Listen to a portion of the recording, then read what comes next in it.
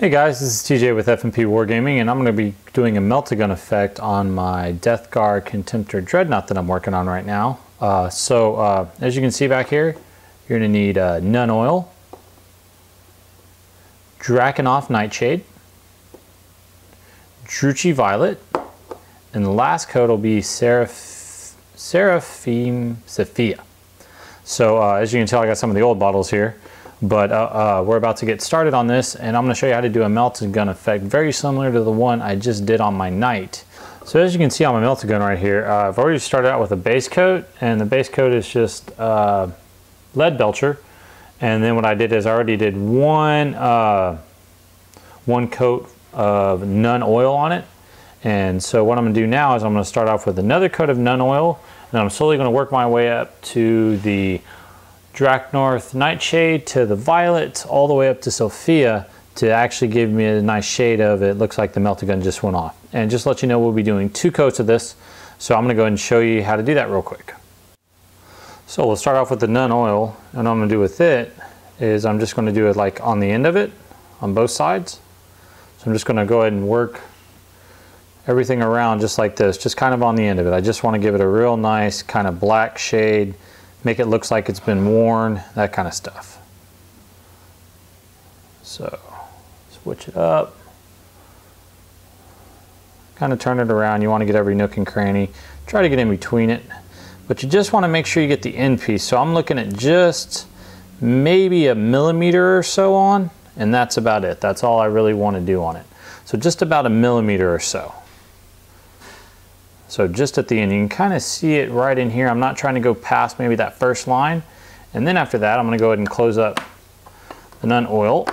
And then I'm going to bust open the Drakenhof Nightshade.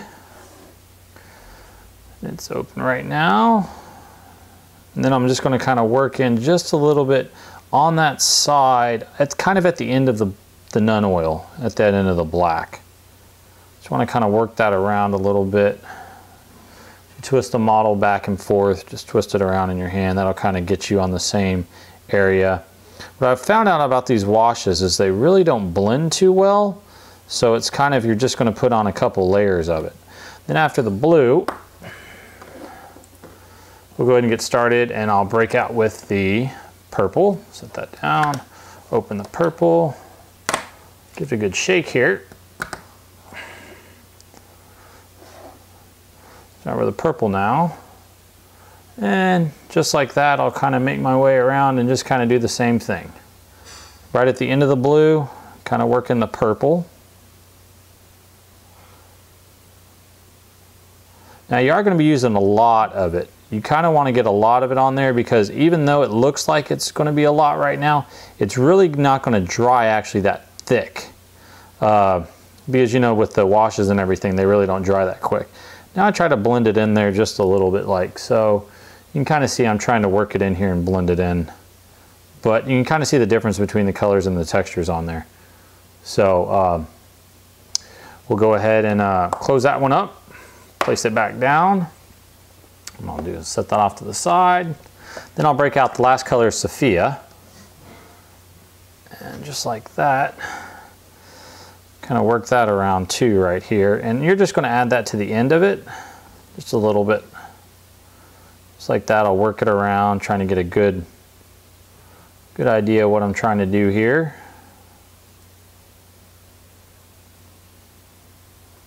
Yeah, the Sophia, I like to do a little bit more of it just because it kind of blends out. You know, just get a little more as you go, just keep on working it. Pull it all the way around. You want to make sure you get a real good coat on it. And then get that coat on there. Here, kind of want to make it all about even on the same keel too. So just like that, you can kind of see it. It's all kind of blended in there. You can kind of see the different colors kind of blending in together. Then what you're going to do is, the last time I did this, it took about 20 minutes to dry. So what I'll go ahead and do is I'll set down this right here, wait about 20 minutes, let it dry, and then I'll come back and I'll show you how to do the last bit of it. Hey guys, so I waited about 20 minutes. It all seems to be pretty dry. You can kind of see the effect a little bit.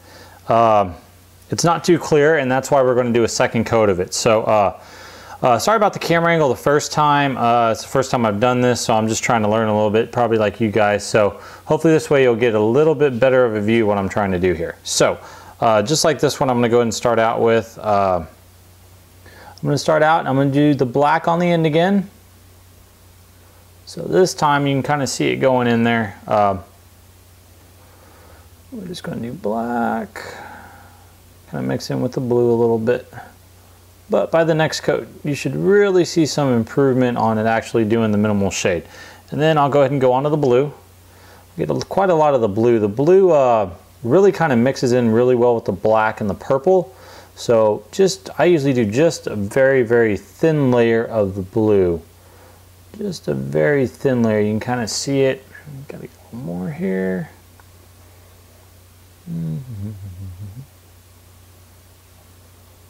Blue, and then we'll go ahead and move on to the purple. So just like that, get a good layer of purple in there. Purple really gets in with the blue. Kind of just almost, sometimes I like to lay it right over it on top of each other.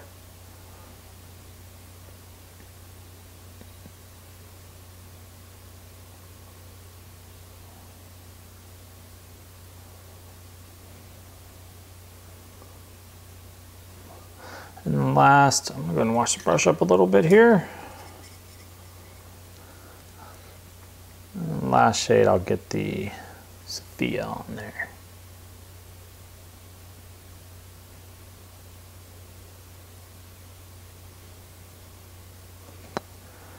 More there.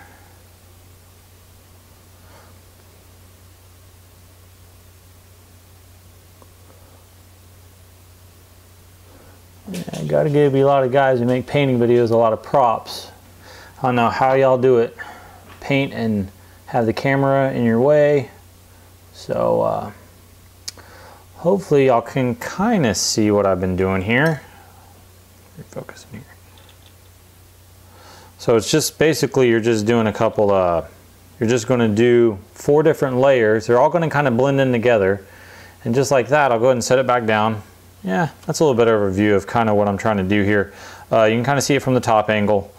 You'll see that I'm using the Nun Oil, then to the Nightshade, then to the Violet, and then Sepia. Sorry, not really good pronouncing stuff. So that's kind of it. It'll dry, and I'll kind of post kind of what it looks like after it dries. Maybe a little picture on this after that. And that's kind of how I've done my Melta gun effects. It looked pretty good on my night, and a lot of the guys up at the store seem to like it. So this video is showing you how to do that. Thanks a lot, guys.